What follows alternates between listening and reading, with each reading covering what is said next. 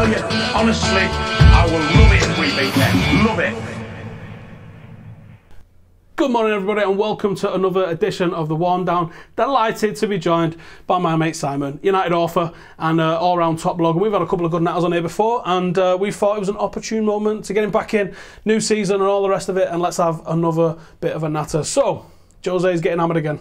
No surprises there. Yeah, we spoke about this in the past, Steve. It seems to be the media's pet thing at the moment is to hammer United.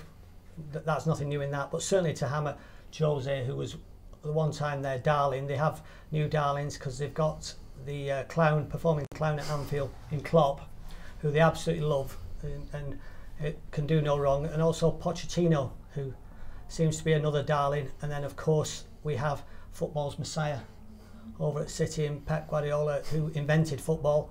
And we had the ridiculous situation on Friday night of somebody mentioning that we might be getting a director of football at United, which is probably a good thing, but they said just like Manchester City, as though Manchester City were the first people to have a director of football. Actually, they don't even have a director of football, they have a sporting director. If you want to split hairs, and I do, that's something I like doing. But this is, I believe it is a good thing, and if you're interested in what a director of football does, then tomorrow or Wednesday I'll be putting a video out on exactly that and what the roles and remit would be at Manchester United. So definitely stay tuned for that one. But what's your thought on it? Do you think that's something that United need? Well, I think Jose made it quite clear on Friday night, and this is the really, really interesting thing, and this is something that Manchester United fans should be aware of, is that he's not getting to choose who plays for Manchester United, who signs for Manchester United. Which can't be a good thing.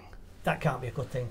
And because like thoughts on Jose's style aside, right? He is the football expert at the club in a management position. He is the football expert at a club, and if you want him to be successful, you have to allow him his vision. If he says, like, I don't like that he plays Ashley Young, I don't like that he re-signed Fellaini, but you've got to go with what he wants to do, and I think both of those things are things he wanted to do rather than was forced into. Ed Woodward brought in Moyes. Absolute disaster. We're still paying the man money now. He's still got some of his contract left. He then came up with the genius idea of bringing in Van Gaal, another absolute disaster, and he was in a lot of trouble. So he needed someone who was going to actually start winning things and winning things now. Not in 5 years' time, not in time to build. He needed a winner and a straight winner. So he brought Jose in because that's what Jose does. He wins. So the first season, he wins us a European trophy and the League Cup. Back in the Champions League. Fantastic. Back in the Champions League. Then the next season, we finished second. We're the closest team to City. City had one of those seasons that will never be repeated, and we score enough points that on some seasons we'd actually win. We would have won it. It's a title challenge on virtually every season. He takes us to. He also takes us to a cup final, and according to the media and an awful lot of Manchester United supporters, he's a failure and we don't like it. And I think the thing that worries me massively is this new kind of breed of Manchester United supporters we've got who kind of seem to follow United through social media and everything like that and become keyboard warriors who have suddenly decided, well, we'd like Klopp or Pochettino to manage us, who have won absolutely nothing, you know, and Klopp's a serial failure. Well, that's Klopp's trophy cabinet there. Yeah.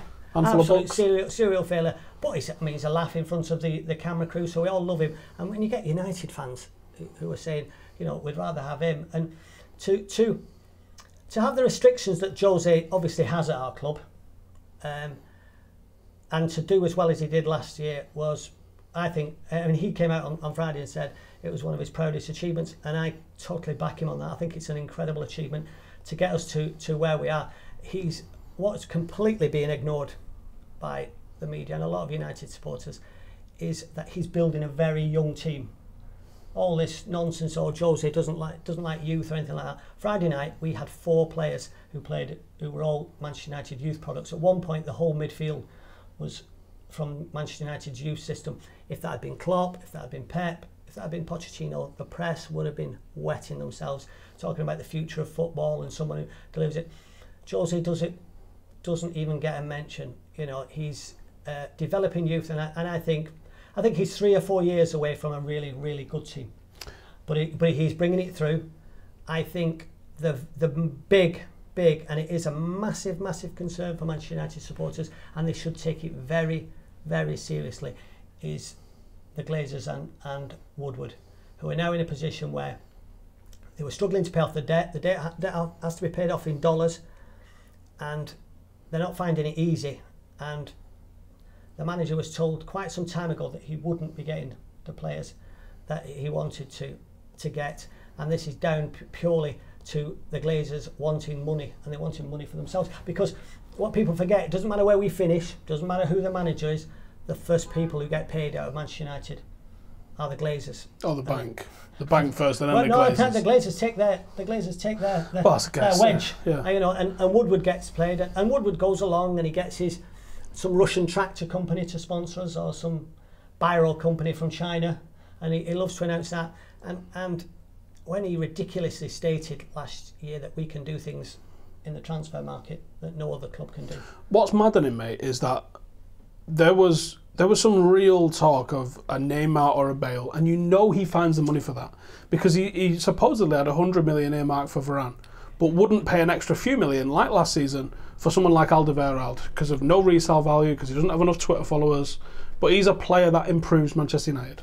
Woodward is a Galacticos chairman. That's his dream. Is the big players are bringing them in for the sponsorship deal. He was the driving force behind Pogba. That wasn't Jose. I know people might not like to hear this, but Ed Woodward spoke to Pogba's. I mean, Pogba was being, I think most people know, was being touted around Europe by his agent, as we see. I believe there was now an interview with someone, I can't remember who it was, whether it was Raiola or Pogba, who kind of let the cat out of the bag that this deal was talked about 2 years. So it was talked about around about 2014. So it might have been talked about during the changeover of Moyes and Van Gaal. Yeah. So this clearly wasn't a Jose Mourinho signing. It wasn't. And neither was Sanchez. Sanchez came up, and the Sanchez's agent once again spoke to Woodward, and you know, I mean, if you're Jose and you get the opportunity to have Sanchez in your team, you're not going to turn him down. But he is not what Jose was looking for, and some might say that he kind of unbalanced the side. I think he did. I loved it. I don't think it was a good signing for Jess. I think Jess suffered because of that, and certainly Anthony Marshall. Anthony Marshall's been the main casualty from it, I think. But I like the idea of Sanchez at the time, and it didn't make a whole lot of sense at the time, because you had Rashford and Marshall at that period was swapping over. One starts, the other comes on and scores. That was the game, wasn't it? And I think it didn't make a whole lot of sense doing it, except for the fact that when a player like Sanchez comes available, you've got to go and get him. Yeah. But I do agree that there was probably some sort of South American market with its eye on to get him. Woodward was thinking, as he does, sponsorship. You know, getting the sponsors in. He likes the big name players. That's who he's after. I think the big concern is now that he is blocking Jose's transfers, and as Jose made quite clear, well, he is. He is. It's not a rumour. He is. You know, he is stopping them now. If anybody wants to tell me Ed's qualifications for picking a footballer, I don't know, because it's certainly there's nobody else on the board. You know, Sir Alex, God bless him, is recovering. He's a way recovering. He's on holiday, and hopefully getting himself better. And that's what you want. You don't want Sir Alex pouring over transfers. Now he's earned his crust. Exactly. He needs to go and sit and drink as much wine as he wants now. And Sir Bobby is turning up and a bit of a figurehead. Do I think he gets consulted? No, because I think if Bobby had been consulted, I don't think Jose would have ever got the job. He's quite openly stated that he's no fan. I don't think Jose's unveiling having Sir Bobby at Carrington at that time was a coincidence either. I don't imagine he's down there every week. Yeah, I think for Manchester United supporters, though, I think it's very, very important that we realise, we should be getting right behind the manager and giving him all the support we can. We certainly shouldn't be doing the Woodward and the Glazers would like nothing better. They really wouldn't. They'd love it if we turned all our anger onto Jose and it's Jose's fault. This is Jose's fault, because it means that they get an easy ride. Their manager, they own the biggest club. They own the biggest club in the world, and they are just absolutely bleeding it dry. And people will say, I know there'll be people watching now who'll think, give it a rest and move on. But can you imagine? Can you imagine if the Glazers have actually taken more money out of our club than City's owners have put in?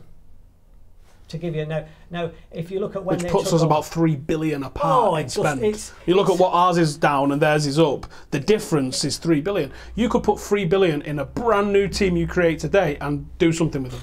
As has been proved, by City. And I'm not here to slag City off, because let's face it, any club in the world, if they were offered the money and the trophies, they would take it. I think what United supporters need to do is get real. When you'll hear them say things like, well, if Pep was managing, it would be different. Let's get this fact straight. Pep would not manage Manchester United. Do you think that was why? Because Fergie very publicly went to New York, I'm sure they didn't just discuss the best tapas in New York. Yeah. I'm sure the reason he went over to there was to try and get him. Do you think that the reason Pep Guardiola is at Manchester City now is because Fergie couldn't guarantee him the sort of funds that he clearly needs to transform a team? I think it's no coincidence that Fergie knew what was happening. He knew what was coming along, and he knew that was a team that needed completely restructuring. Was he going to be given the money for it? I don't think he was. And I think he got out for that very reason. And then I also don't think it's a coincidence that he brought in a manager who was used to working with limited funds. In Moyes, who wasn't. And Van Gaal was a youth manager. And both appointments have been people who haven't got a track record of spending large amounts of money. This isn't a coincidence. This is a plan by the owners to basically they own a brand, and it is a brand, whether you like it or not, because we are now wearing black shorts at home. Just don't call it a franchise. But Steve, you're not far off, are you? You know, you're not far off. They are not concerned about. Are they upset whether we win the league? I don't really think so. I think they think, you know, are we making money? You know, do we get our 12 million or whatever it is that each of them takes out every year? The bottom line fact is that the club, people keep talking about what Manchester United have spent in terms of transfers. It's about 300 million or so, 350 under Jose, which is a lot of scratch. In the grand scheme of things, now you're looking at that being essentially 3 footballers, because essentially it's 80-90 million is on Pogba, 80-90 million is on Lukaku, and the rest is on an assortment of other footballers. Yeah. But the Glazers have taken over $1 billion out. If I can give you $1 billion since 2005 to sprinkle along footballers, can you imagine the position we could be in? It's beyond. We would be on. That's not asking for external investment. That's just the money the club has already made. The club's making itself. We would be on a different league. You know, it looked like Germany probably. Yeah, maybe. You know, we miss out on a title every couple of seasons, but most of the time. If you want to be someone who says, well, you know, for the good of football. Yeah. I don't care about the good of football. I care about Manchester United. But if you want to say for the good of football, maybe it's a good thing that you know we didn't get like that, because there was a great danger of us. We would have become too powerful, and we were winning we would have won everything. But it would be because we generated the money. Go back to Jose a second, because this is a question that I often think about. Sir Alex loved a ban in the he did in the press room. Yes. Why? With some of the egregious stories that we see getting printed on a regular basis, not just occasionally, the clear and obvious agenda against United in the press is disgusting. Yes. Why doesn't Karen Shotbolt or Jose Mourinho just start dishing bans out? Because I know for a fact, now people are going to argue in the comments and they're going to tell me I'm chatting shit, but I know for a fact that if you as a journalist write a negative article about Manchester City, they are on the phone asking you to explain your story. Yeah. Now you might write one, might get an ear beating. You write 2, you get another ear beating. Are you writing 3 and 4 and 5? Well, probably not, because you can't be asked with that effort, can you? And also, I mean, what Fergie... See, the difference is now that it used to be print media. So, and Fergie knew that, and your job was about print. You know, you had to get a story. If you couldn't get a story out of United or City, your editor didn't want to know you. And there's a famous story of Fergie banning Simon Mullock from the Sunday Mirror because he had a blue shirt. So and But what they don't tell you is that Fergie was very good to Simon and later gave him the story about that he was going to retire, and so he kind of looked after the journalists. But nowadays, there's a lot of newspapers are dying. It's all now online because you lot get stories out. You lot get stories out miles before the press. What are the journalists doing in that press conference? They ask shit questions for the most part. Yeah. The questions that they ask, can we ask you about transfers? Go ahead, because I'm not going to answer them. You've just wasted a question. Why do we never see a tactical question? We never ask a question that's genuinely interesting on the football side. It might as well be TMZ reporters that don't even know what football is that are asking these questions. But why are they even there? Because United put the press conference out, so we know the manager's quotes. They are playing. You got to remember, they are playing to a Manchester United support, a worldwide support of millions and millions. They're not writing for the 70-odd thousand who actually go to the game, who actually care. They're talking about your people in Botswana, China, of course, but why, anywhere like that. Why is the individual journalist at a press conference though? Because they're on YouTube. United put the press conferences on YouTube. Why does a journalist need accreditation to go and ask questions themselves? That's what I don't get. Well, I mean, it's a totally media-controlled thing by Manchester United and by the Glazers. And as I said earlier on, I've yet to see a positive story about what Jose's doing with youth. You know, did you see his vox pop that he did after the Bayern Munich game?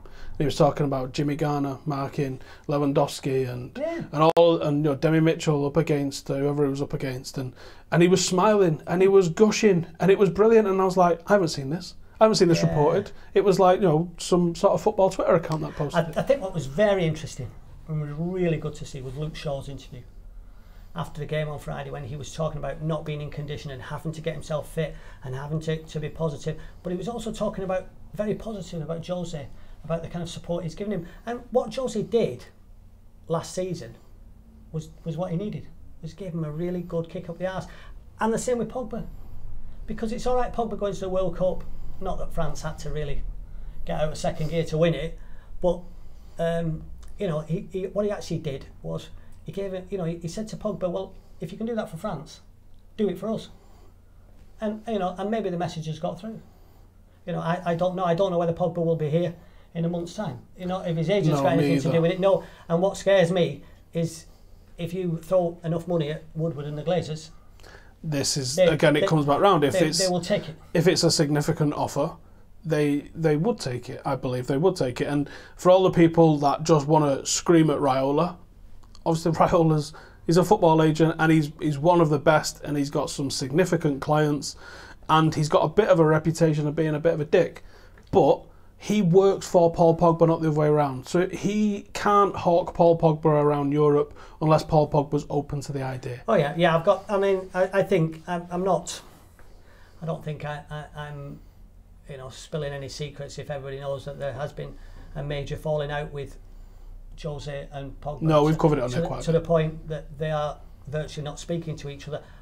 But there's plenty of times that happens in football clubs, where relationships and we had the point with Andy Cole and Teddy Sheringham, who had been in changing rooms together, wouldn't share it, and yet we're more than happy to play in a team together. So you don't have to be best friends or anything like that. I think as long as you respect each other as a manager and as a player, then there isn't a problem. But I now think with what Pogba's been playing and his age, I want to see a season where Pogba dominates, and which he I must admit, Friday night he looked like he had a bit of that about him. He was putting his foot in and he was starting to dominate. I was terrified with that penalty though.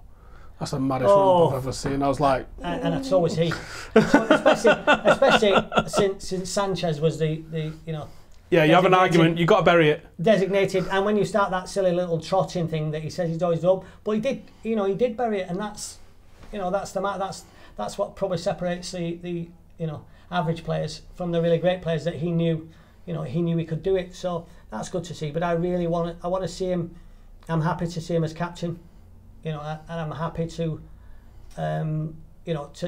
see him dominate games and go on, and show he can do it at United. It was interesting to say that he'd never won a Premier League and he wanted to do that. That was, He also said, he's a leading figure for those in the academy to look up to, wearing the captain's armband. And as you touched on earlier before, a lot of the academy prospects that we've had coming through, it was great to see. It's great to see Paul Pogba wearing the captain's armband. It's great to see Marcus Rashford given the number 10 shirt. It's great to see Andreas Pereira given the starting responsibility in a Premier League game. Yeah. These are all positive things, like you touched on earlier, that if other clubs was doing them, you'd never hear the end of it. Oh, it's 50%. 50%. I'll say that one more time. 50% of every player that's ever played for Manchester United comes from our youth team. Unparalleled. Nowhere comes anywhere near it. October, we're looking at the 80th anniversary of the last time that we didn't have an academy player in the squad. Do we get any credit? No.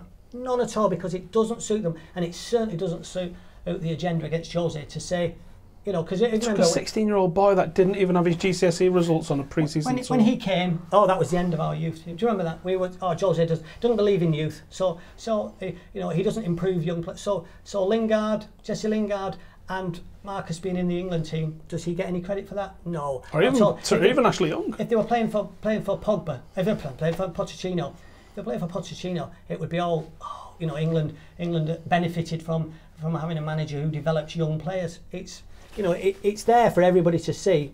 I think it's fantastic, and I think the guy's only going to make them play. And as I said to you, I think we're 3 or 4 years away from if we can hold them together, a really, really strong team that'll come through. But what he needs is the most valuable thing at the moment is time. And I'm afraid with social media, I have my doubts whether he'll get it. In the same way that I believe if social media had been here when Fergie first started at United. Oh, there's no way he goes 7 years without winning it. Even at a time where we've gone 20 years without winning it, he still doesn't get that time. No way. I was on the United United Road when he left Hughes out of the team when he first started, and to a man, the United Road sat down in protest because people forget. People think, it's disgruntled. That he went through some very. He was boring early doors as well, wasn't he? He had a job to do. You came from Ron, who was a free-flowing attacking manager. God heavens above, and to a Fergie who was dour, boring, and aggressive. He knew that he had to change everything. He brought in players that were solid, and he knew what he had to do, and he did it. And in the same way, but he was allowed to get his place. Now, if he'd come in and said, well, I want to buy such a player, I want to buy Pallister, I want to buy Bruce, and the chairman had said, what about Tony Adams? No, you're not having. No, you're not even. You're not having them. Yeah, no, not even. You've got to play. Got Viv Anderson, smack you. Yeah, I remember. You got McGrath, one of the best in the world. Yeah, keep him. Well, someone argued that was true. That McGrath, unfortunately, what Fergie did, was he realised that at the time we had a drinking culture, 3 of them, Norman, Robbo and McGrath, and he decided it was time to get rid. Now he knew he could get rid of 2, but Robbo, his head would have been on a stick somewhere on. I think a lot of my generation, because I remember Robbo. I'm actually older than what Robbo was when I started watching now, but I remember Robbo was always seen as this old man. Injuries had got to him. Talking like 91 onwards, 90 on. Robbo made promises that his body couldn't keep.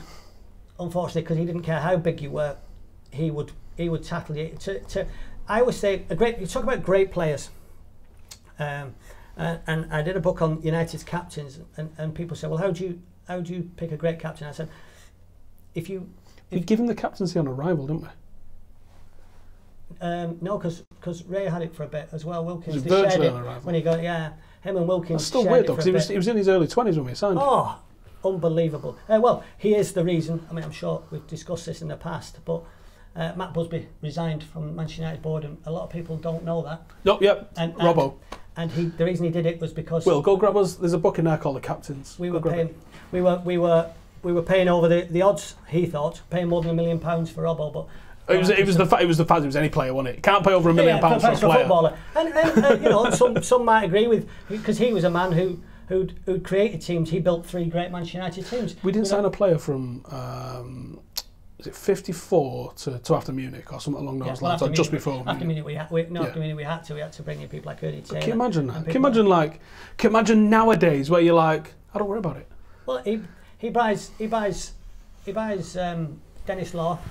Fantastic book. what a wonderful. How about that? What a wonderful tone that is. Yeah, get yourself down to Waterstones. And I will throw a link in the description for it because it is a very good book. But anyway, to go with this, to go back, I was saying to Steve before, a great captain or a great player is someone who defines a decade. Yeah. And well, there's a few of them. For some of the youngsters, Martin Buchan in the 1970s, who was a Rolls Royce of a footballer, fantastic footballer. Young, by the time he'd won a cup in Scotland, by the time he was 21, he won the FA Cup in Scotland. He won the FA Cup over here as a captain. I think he still might be the only footballer ever to do that. Just an absolute glorious footballer. Does Buchan and Robbo suffer the same sort of thing, that they aren't Busby babes, they aren't Busby's all-conquering side, and they're not really, in the case of Robbo, a Fergie era player? Oh,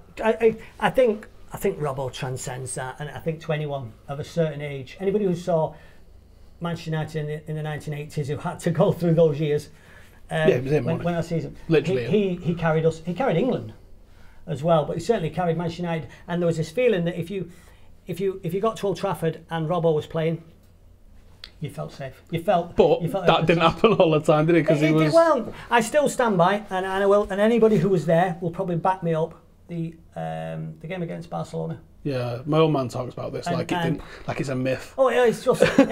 So for anyone who was there, it still sends shivers. I've never heard Old Trafford like it. It was just. We got there. We could still pay on the door in those days, and we were in the ground by 6:30, and in the Stretford end, and it was absolutely chocker.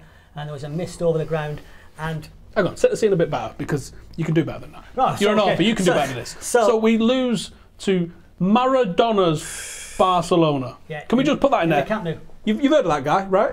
Diego Maradona. Yeah, greatest player ever. His Barcelona team, we lose 2-0.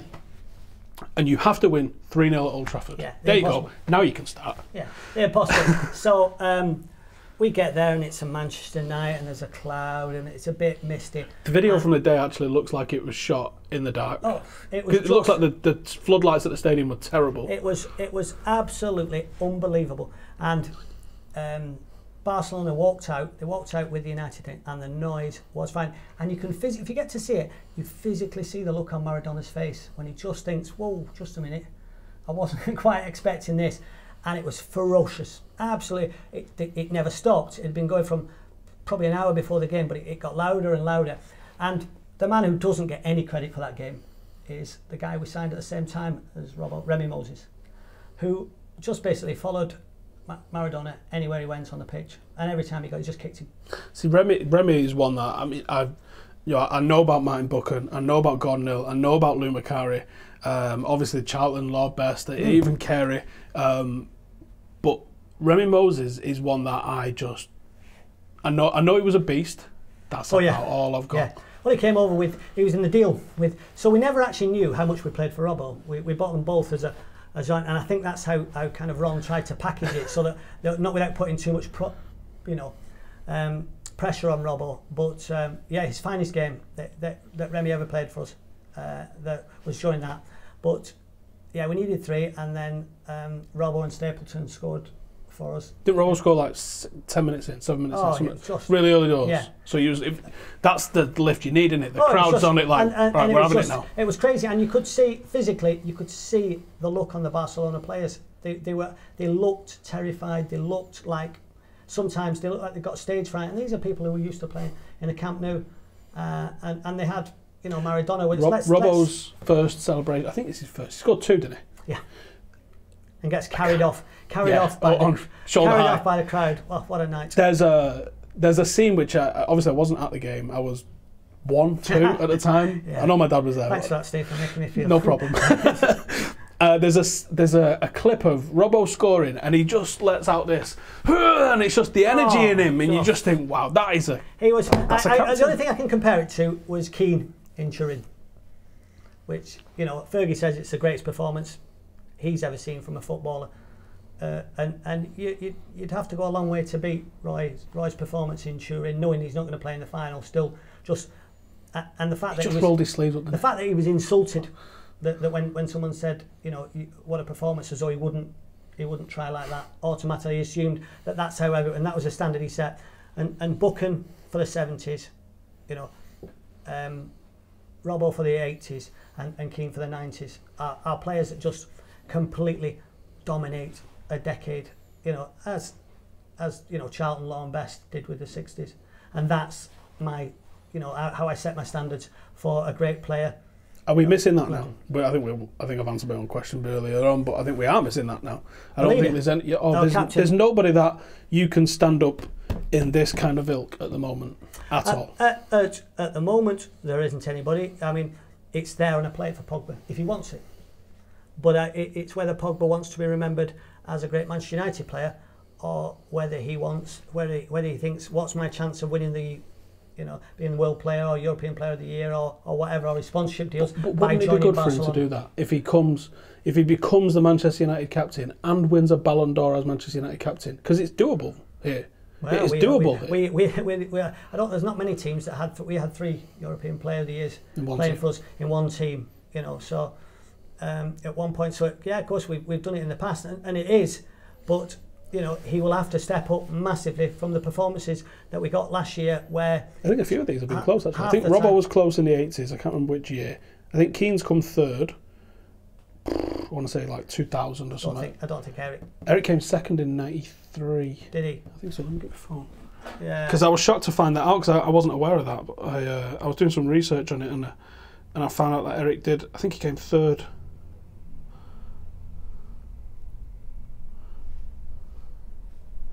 Let me find it. But he needs to step up. But we need a leader, and I must admit, I liked the attitude of Fred on Friday. We finally seem to have a player. 3rd, 1993. All right. Roberto Baggio, Dennis Bergkamp, Eric Cantona. The divine ponytail, and well, you can't fault, because Bergkamp was. If ever a player, 93. People forget about Bergkamp when it comes to changing the style of football in this country. Bergkamp played a massive. That one's a joke. 1999, David Beckham 2nd. I think what happened with the voting there, Rivaldo didn't get out of the group stage. Can you imagine not getting out of the group stage in the Champions League and winning the Ballon d'Or now? Yeah, but it's all politics with any Brazilian and who you. I also think United's vote would have been spread amongst Keane, York, Stam, Schmeichel. There was that ridiculous time when. For the PFA Player of the Year when Ginola won it, 99. Because we won. We had the next 3 who just split the vote, and that he got it, and he didn't have the. He wasn't even shamed into not accepting. He accepted it thinking he deserved it, which is absolutely stunned me. I think out of just embarrassment he would have passed it on, but he took it. So yeah, I mean it's down to Paul Pogba. But as I say, I did like what I saw of Fred. I like the aggression, because I think we've been lacking. My old man compared him to Keane on Friday night. So there's a bit of a Keane about him, and I went, Jesus Christ, man, that's dangerous. That's dangerous territory. There is a lot. Let's face it. There's a long way to go before you start. It was more in the fact he was a genuine box-to-box guy. Well, he gets up, and people forget City were very interested in him as well. That doesn't get mentioned. City were looking at him quite seriously, and I think he's a player. He's tidy. He doesn't give the ball away. And what I did like is he liked to put his foot in. Yeah, he's got a bite. Which I think we've been missing for quite some time. I really enjoyed that midfield 3. I thought the forward 3 were a little bit off the pace. Like Marcus looked a little bit off the pace. Could be my problem with Marcus pre-season and stuff. Is when Marcus came and he first started, it was all natural and there was no pressure. Every time I see Marcus play, I see a player who always thinks, if I don't do something, I won't be playing the next game. And so I've got to try something. And there might be a lot of truth to that, though. There might be. And I think he sometimes tries things that you think to yourself. And he started doing that thing which frustrates a lot of United fans last year, where he would drop short and play nice little passes while the other team was getting their shape, putting the defence together, and we're making him and Lingard a matter of doing these lovely little triangles, which isn't hurting anybody. And the guy's got genuine pace. And we should be scaring people. And with him running, with Jess running, and with Tony Marshall, who you talk about people who could win the Player of the Year. You've got to remember. I think he's finished though, mate. I think there's more chance of me and you playing for United this year. Well, I've got to disagree with you there, Steve. I've got to agree with you. Yeah, and Jose actually made a point. He actually made the point of saying he wanted to get him on. He wanted to get him on, but at the time, he couldn't find it. Would have altered the shape of the team too much. I think that Anthony Marshall's had his problems off the pitch, which are well documented, which haven't done a lot for his football. And there's a lot of United supporters will say that there's a lot of time he spent with his hands on his hips, looking up at the skies. And he needs to know that if you're playing in the Jose team, and if you're playing for Manchester United, you've got to work. You've got to work hard, and there's no point scoring a wonder goal against Liverpool and then going missing for 12 games. We want someone who's doing that. But in France, I've just come back from spending 3 weeks in France, and he was seen as the real next, as the successor to Henry. He was the next big thing, and they still believe him. So and I believe in him because he's got a magic feet. And I think he's a hell of a footballer. I just don't think. I think with what's happened with him and Jose, and I think a little bit of the way he's talking. I'll speak to you after, but there's things that have happened in the last week or so where I'll be shocked if he's here. And I'll think. But I just think to myself, I almost think that Jose does this. He's a fantastic manager, Jose, and he doesn't get the credit for it. But I think if you speak to Luke Shaw. You look at Luke Shaw's attitude towards him, and he. One thing I can guarantee is that he hasn't lost the dressing room. He's very popular with the players. A lot of all the nonsense that we got over the summer with him saying this and him saying that, he's doing what he always does. Get the press, make it about me. Fergie used to do it with refs. If United had a stinking game and they played badly and one of his players made a mess up, he would never talk about the player. He'd say, "Oh, the refs had a nightmare. It's disgraceful. The FA must be happy with this because they've done this, and the referee's out of condition and stuff like that." And it's the oldest trick in the book. And then give the press their I definitely think he lowered the expectation. But no one was starting Friday night thinking United was even going to win. There was a lot of people that was on the fence about that. But no one expects Manchester United to put a title challenge in this season on the back of the positivity at Liverpool. Obviously, what's happened at City, they can't do no wrong at the moment. Probably quite rightly, but no one's even thinking United. I saw a lot of people predicting United 5th, United 6th, and you think what Jose's done is. A lot of people actually thought he was going to win the title last season at the start of the season, myself included. But I always go into that thinking, of course, and I think Jose did. I think the advancement of City from the season before when they'd looked ordinary when they came third. I think nobody. In fact. There isn't anybody in football or anybody out there watching this who predicted it. Nobody predicted City 100 points coming the way that they did and playing the kind of football that they did. And there was a huge difference between last season's City and the season before City. The season before, yes, they keep a lot of possession, but it's where they hold it. They was holding possession with the centre half and the goalkeeper. That's why Bravo was exposed so badly, because they would use him to rotate possession. I still think they moved it forward 10, 15 yards. I still think this, and I'm going to be very careful what I say here, that someone's going to get bitten in the bum at City. I think there are things regarding Spanish doctors. Oh my God, alleged Spanish doctors, which we've got to be careful. And I don't think it's a coincidence again that a certain Manchester City player went to this magical Spanish doctor who can make people suddenly faith healer, can make people come back to the dead very quickly, and the Germans decided not to take him to the World Cup. Because I think the Germans knew that if he got tested, I mean, I won't say who that player is or anything like that. I'll let people make their minds up. But I also think we've only got one German player. That he was Bayern Munich tried to ban him from sending his doctor. This is the big fallout. That was the fallout that they had. Was with this doctor. I think Pep falls out at every club he does. An interesting thing that was the press, we'll go back to the press, and people will agree with me once I say this, and when they start watching, is that what's the first thing Manchester City do if they lose possession? Well, they chase it down.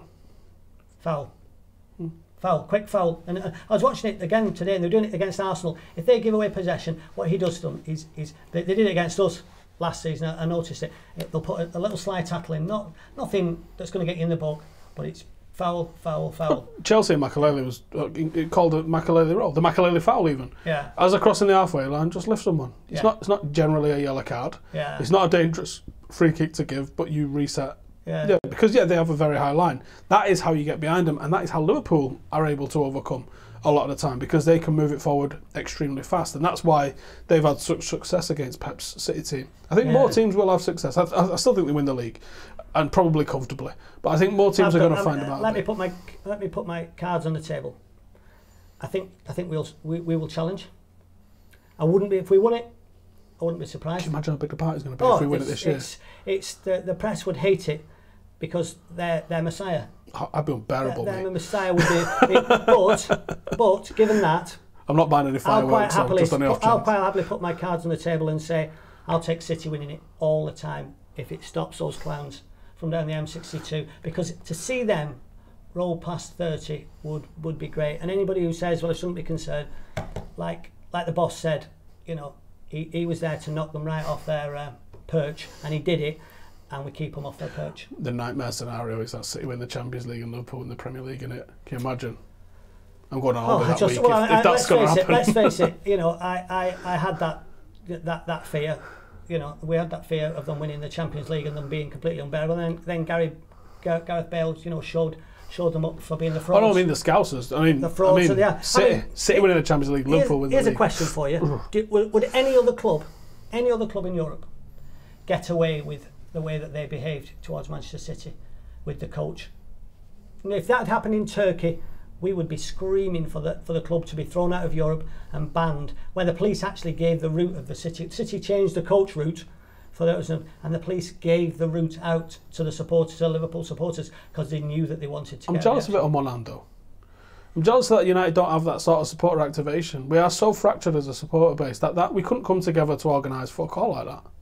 But that's got a lot to do with success, and if Liverpool suddenly get success, their fans get watered down with people who suddenly want to join and families who want to go. As it is, you talk to anybody who was watching United in the 70s and the 80s, and we were there. That was us.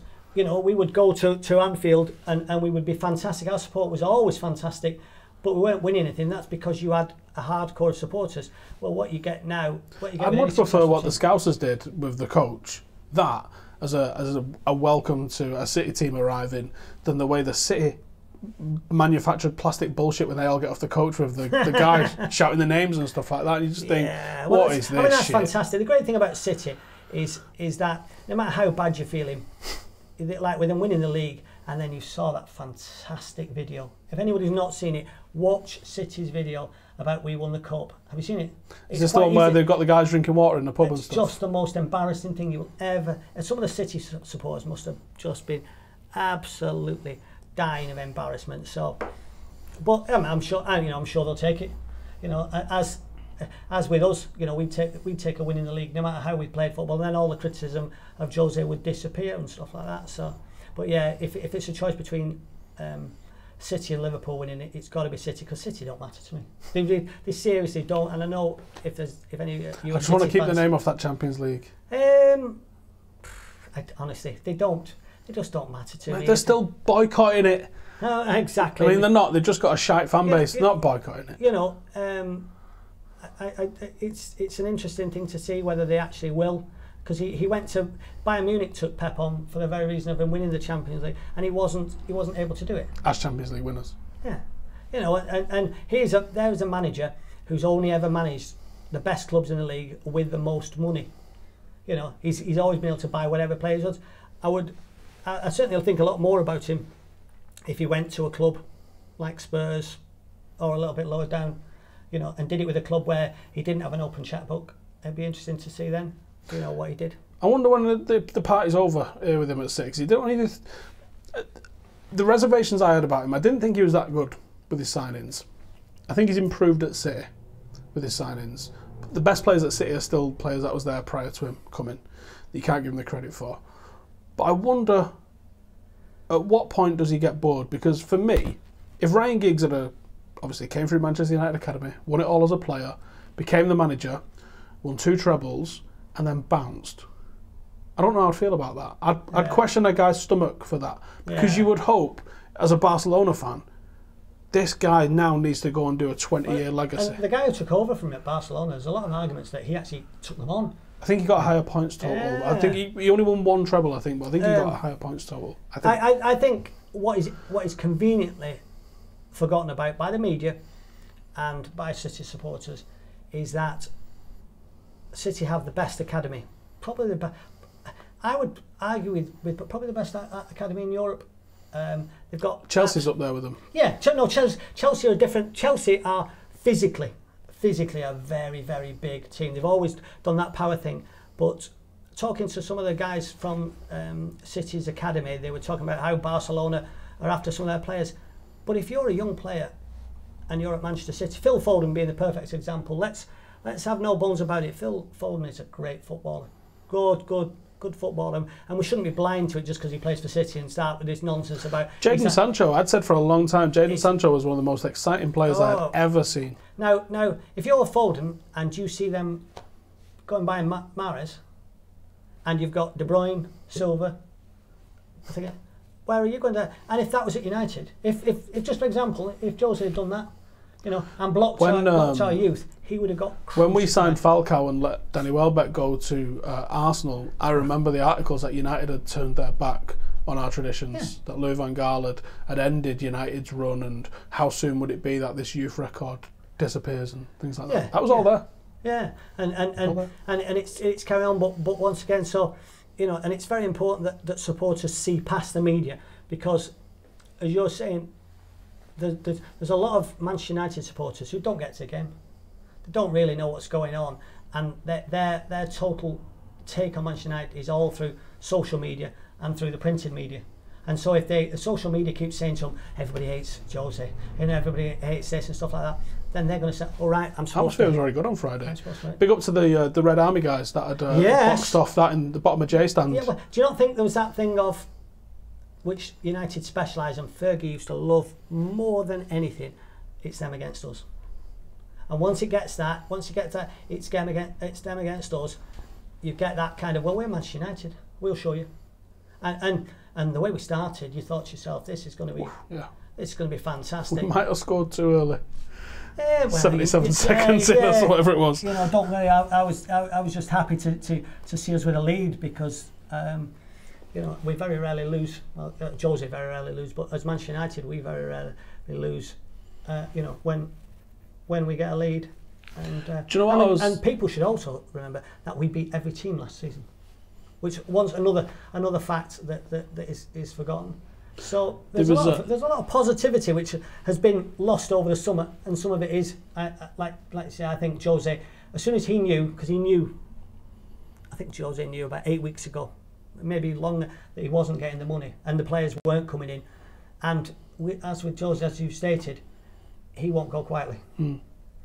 He will. No, I think if he goes, he's burning the house down on his way out. Yeah, he takes bodies with him, and his press conferences.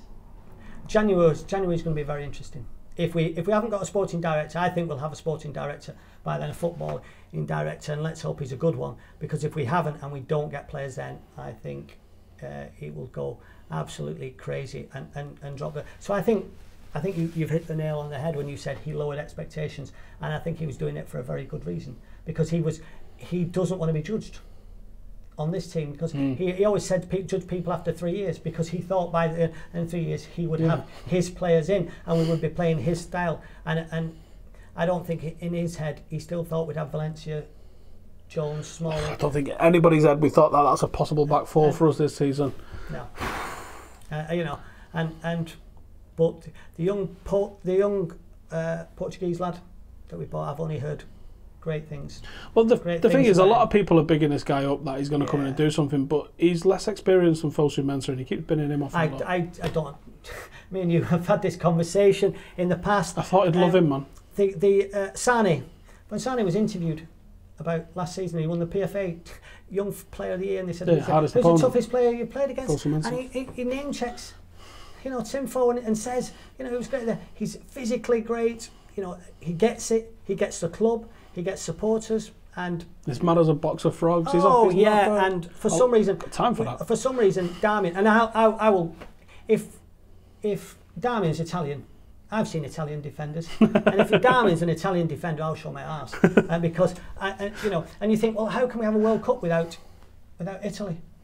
And then you realise he's getting in the Italian side, and then you realise why we're not. Because I don't think which annoys me most the fact of when players go past him, that pathetic attempt to go sideboards, which were like a little patch. Tell you what, mate, he had a shot the other day. He's coming for Marcelo's role. Yes, yeah, he did have that shot straight at the keeper, but oh my God, the time that they were just, Leicester were just going down the left, weren't they, all the time, because they knew. I can really see where a Willian in that role that Matt's in now would really benefit United if we had another fullback that could also attack as well. So I was chatting to someone on Friday. Yeah. Obviously, when I watched the 18s, and I love watching the 18s for the innocence of it.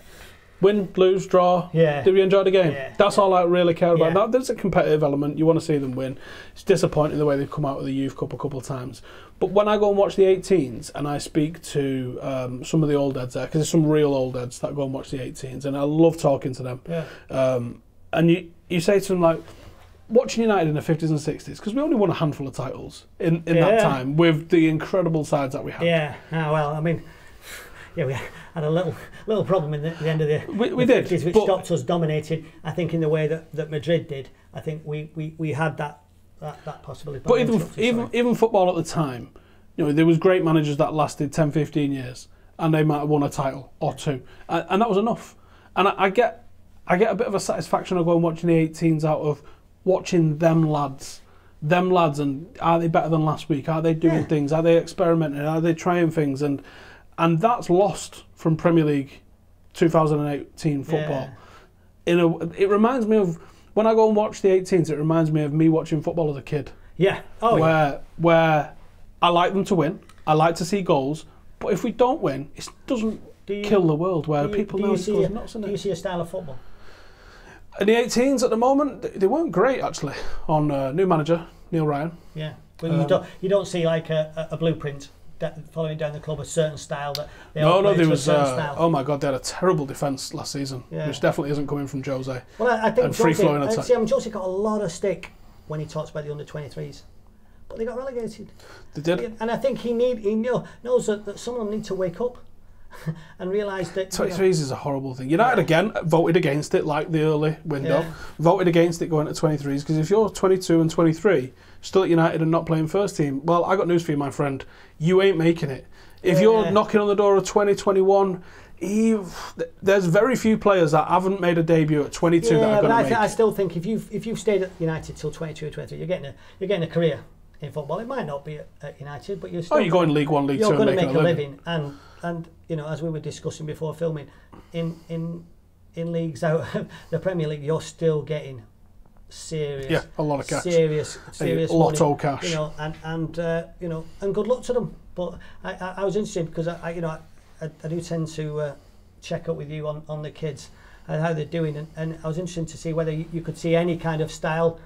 Would you say that they're as negative as the first team, or not yet, more free flowing? Last year they were very free flowing under McKenna, which is why I'm excited about what McKenna might be able to do. Yeah, I don't know if McKenna's got like a probation period under Jose, where Jose goes, here's the things I need you to learn, and then he's allowed to take training, allowed to do one-on-one stuff. People that I'm talking to around the club are suggesting that, let's say Marcus Rashford, for example, really looking forward to the one-on-one work McKenna's going to do with him on a technical front. I'm excited about that kind of thing. I think it's going to take 5 or 6 months to really see the benefit for it. We had Tony Strudwick in here last week. Brilliant. Fergie only wanted pre-season to put United in a position to win the first game.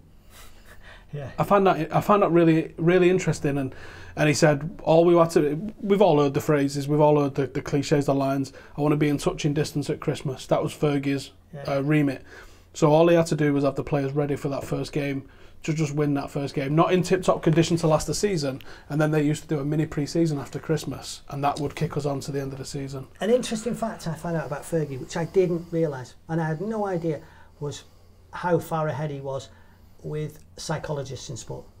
I had no idea, and I spoke to the guy. Oh, Bill Beswick. Who was a psychologist at United, and he was telling me about how Fergie had him in, and what he used to do with players was he used to picture yourself before they went out, before every game.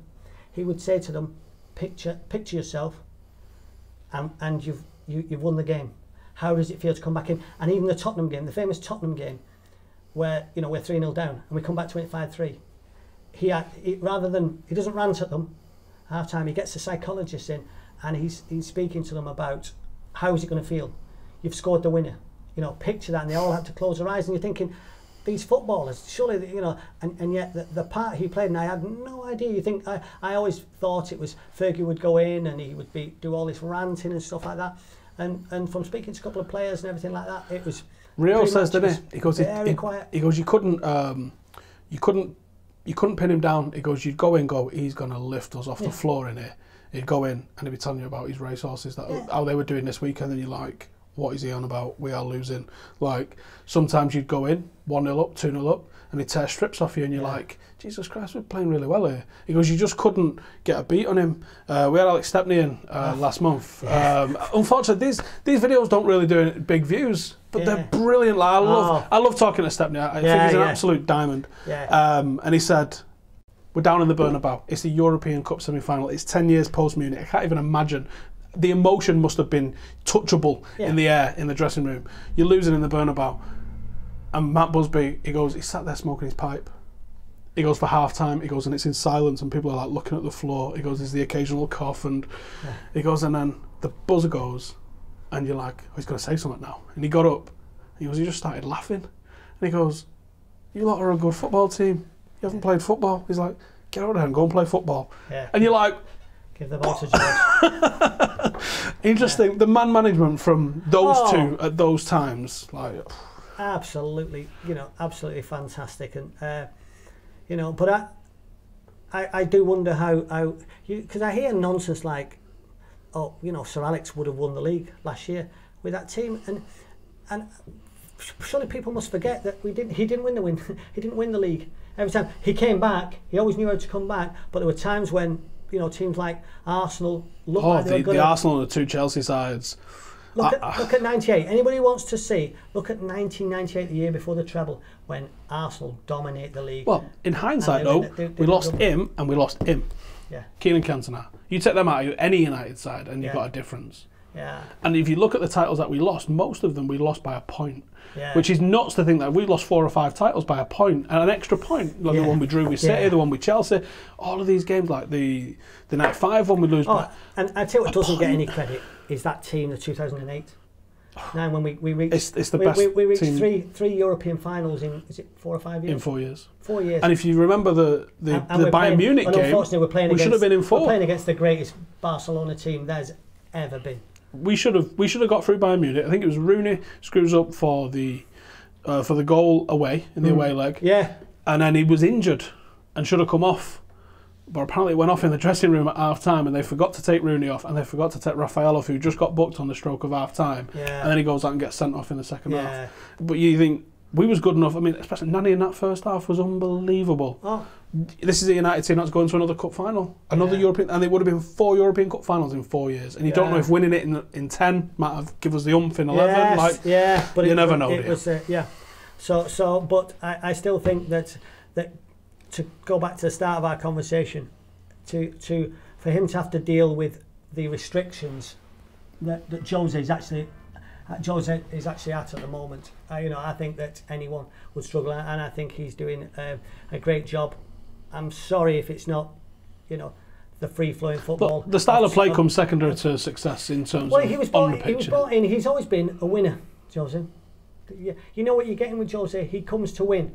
He doesn't come to entertain. He doesn't want to be the fans' favourite. He doesn't want to be the media's favourite.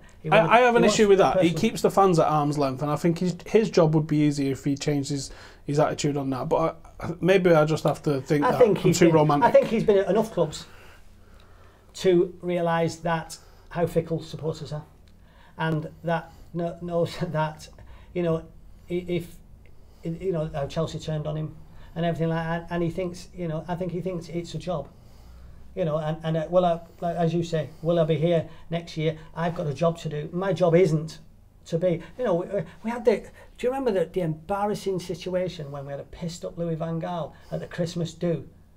Oh my God! And people were saying, "Oh, he's what a top man! What a top man!" The guy was a clown and pissed up at Christmas do, and we weren't winning games, but slapping the shit out of Ryan Giggs. What an absolute idiot! And so and you've got that, you've got that clown at Liverpool, who just laughs at everything, and the press love him, and if United want that, if you want somebody who's going to stand around, turn into the crowd, tell them to cheer, but doesn't win anything.